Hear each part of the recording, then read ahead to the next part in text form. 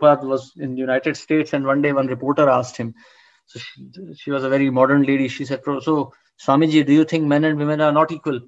Prabhupada said, no. And he said, how can you say that? He said, well, you give birth to a child, but a man cannot. So where is the question of equality? So if you stop giving birth to a child, then we can say that this is equality, but actually there is not.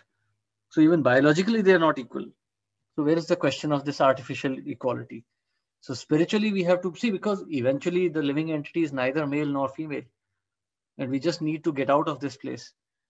So, but the modern civilization thinks that this body is all in all. So they fight for such bodily considerations. In previous ages, nobody really gave so much consideration to these facts. Ladies lived like ladies, men lived like men, and the ultimate objective was to realize the Supreme Lord. And therefore, there was harmony. So if Krishna is the center of the society, then there will be no problem. Otherwise, everything, racism, feminism, everything will start coming in. So if we want to get rid of such artificial considerations, then we have to take complete shelter of Krishna. We have to completely surrender all these materialistic concepts.